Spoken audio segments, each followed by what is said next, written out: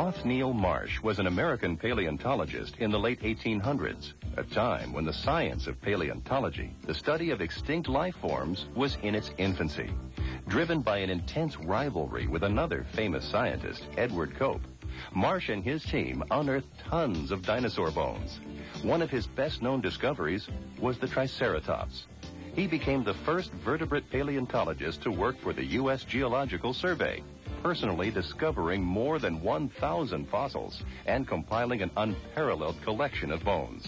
In addition to the physical aspects of his finds, Marsh contributed much-needed proof for the theory of evolution. In 1977, Othniel Marsh was recognized for his many contributions to paleontology when the Nanosaur, a dinosaur he had discovered in 1877, was renamed the Othnielia.